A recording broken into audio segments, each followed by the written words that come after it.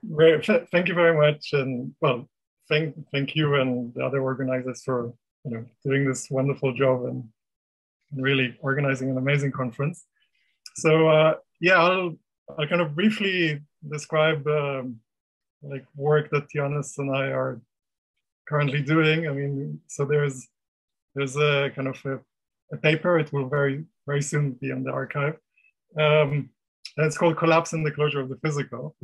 Um, I think, well, because I don't have a lot of time, I won't start kind of philosophizing too much about what this is all about.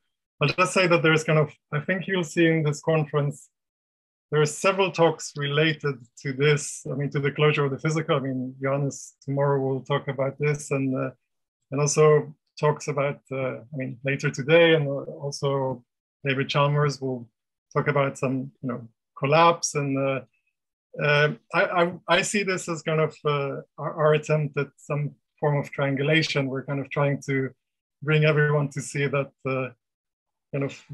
this is kind of forced on you, but you'll see during the talk what I'm talking about. So I mean, the first thing I want to say is that kind of well, I didn't tell you what the result is yet, but the main thing I want to say is that it's not really about what consciousness is, but what consciousness does. And I think this is very important to always have in mind, because there are lots of complaints somehow you might hear about involving quantum mechanics or collapse or anything like that when people talk about consciousness. And you'll see that kind of what we're proving is not kind of, we're not trying to tell you that you have to define consciousness in terms of collapse. You'll see that you can define consciousness like in terms of IIT, or in terms of kind of classical physics, or in terms of, let's say, classical biology. Your definitions of what consciousness is might not involve in any way anything quantum.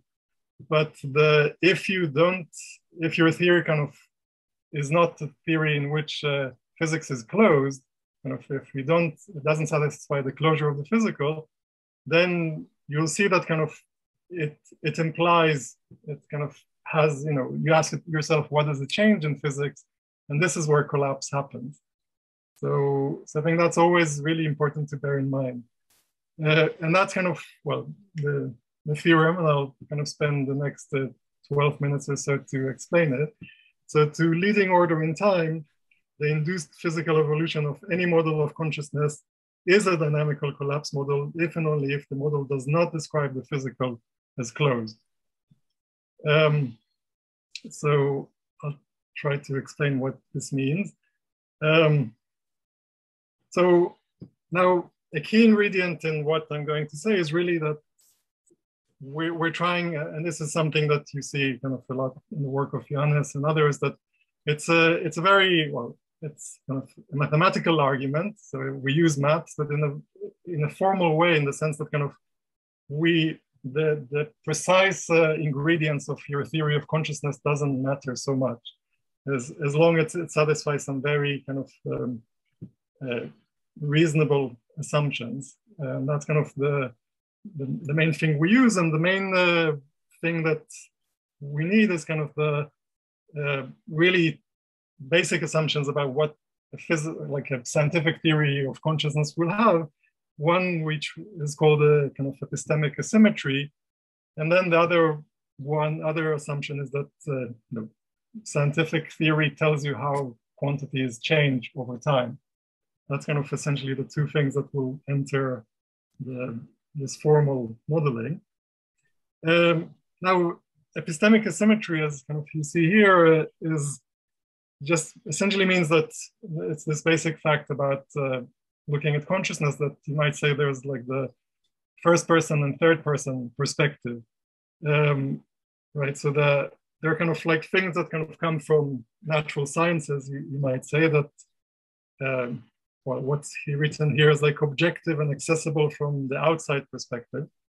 So that's part of what your kind of theory would tell you. So like might be fMRI scans or EEG recordings, something like that.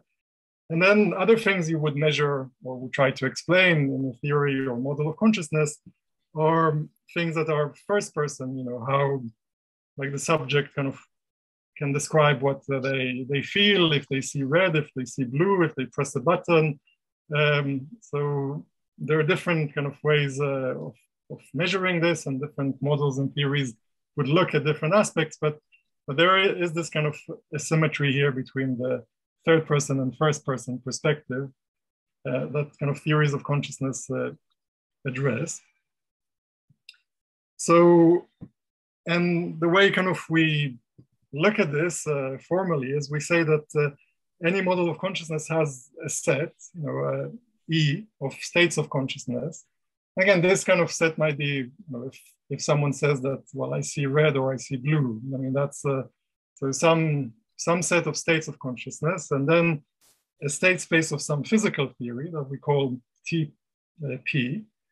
So that's kind of what your underlying physical theory tells you exists in the world. And then you have a set D of trajectories that kind of tells you how P and E, how kind of your states of physics and your states of consciousness, how they co-vary, right? So that's in general, I think, a very general assumption of what theories of consciousness try to do.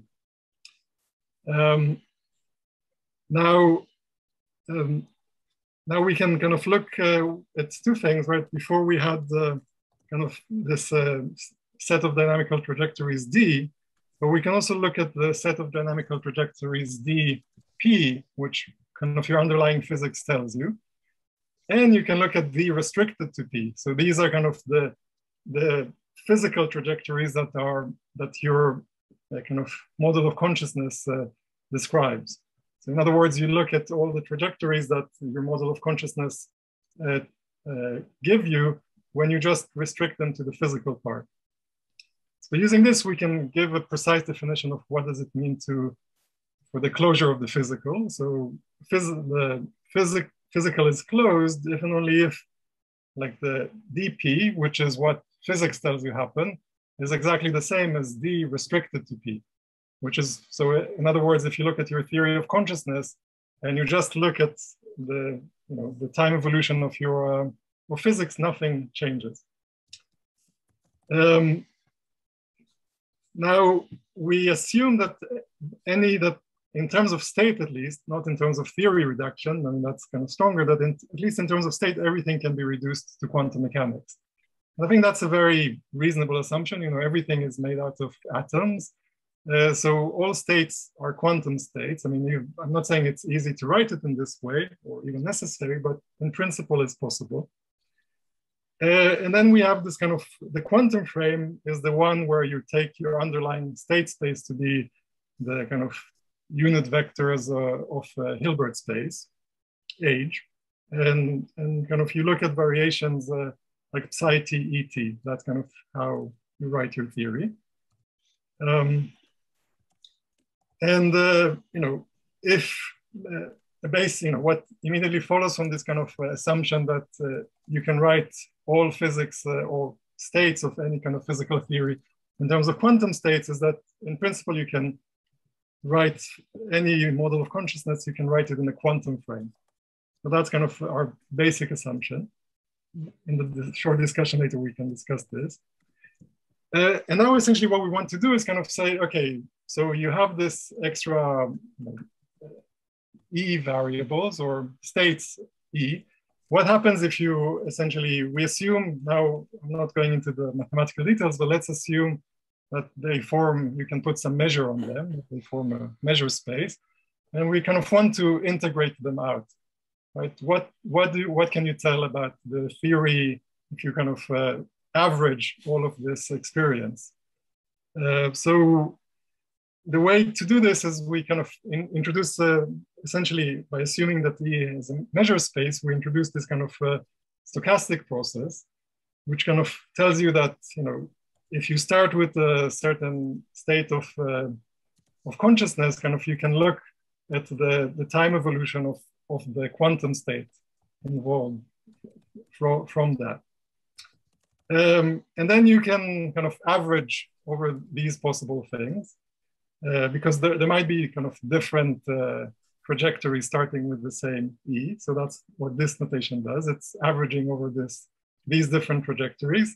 And then later you can also average over all of the possible E's, all of the possible experiences.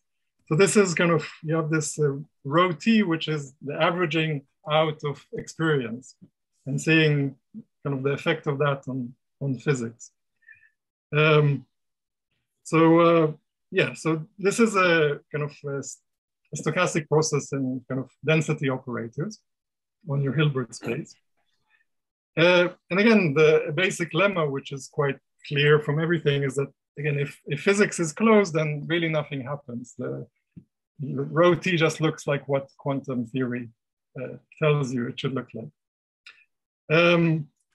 Now, there's another kind of assumption that goes back to a paper by Gissen, is that, well, what does relativity tell you? So it turns out, well, if you assume special relativity, or that no signals can be exchanged over space-like distances, you can look at these kind of this stochastic process and also ask what happens if you started with a mixed state and you want it to kind of be independent of how you write down the mixed state.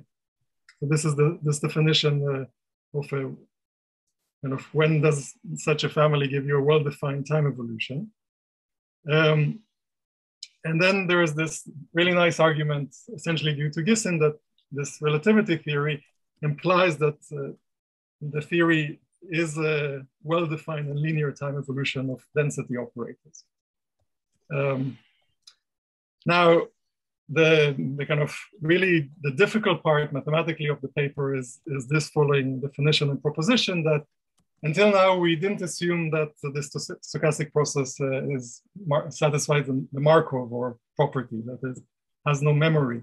But it turns out that you can always define a new stochastic process, this kind of Markov approximation, that does satisfy the Markov property. Why do we need that? So now the point is that it satisfies the Markov property and it has the same average, right? So rho T is the same for this kind of new Markov process as our original one. Now, now we have kind of lots of tools that were developed over many years in mathematical physics. We can kind of get the following theorem. So to leading order in time, the stochastic evolution satisfies this kind of master equation.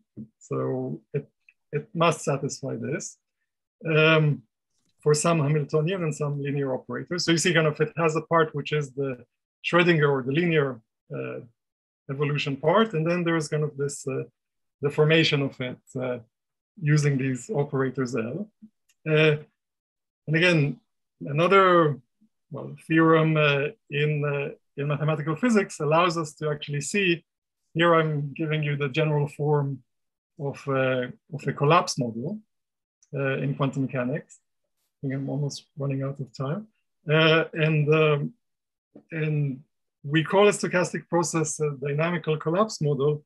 Again, if and only if you can actually, if you look at rho T, then this rho T would come from this equation. And the collapse term is non-zero, right? So of course, again, if you look at, if you look at this equation, you see that, again, the first part of it, this is I don't go into the details of this equation. It's a stochastic a differential equation in the Hilbert space. And you see that the first term is the Schrödinger equation, but then you have this nonlinear kind of perturbation of it. And we want this nonlinear term to be non-zero. So putting all of this together, that's kind of what the theorem says, that to leading order in time, the induced physical evolution of any model of consciousness is a dynamical collapse model if and only if the model does not describe the physical as closed. The thing to see here is kind of, we're using very little assumptions. I think my assumptions, I think, are very reasonable. The reason why we can prove such a, you might say, a very strong result about, such a strong limitation about theories of consciousness or models of consciousness is because, like decades of work in mathematical physics that kind of we use and allow us to deduce kind of from very simple assumptions this type of theorem. And I'll just kind of finish by, I think this is kind of the important question, kind of is the non-closure of the physical a valid assumption?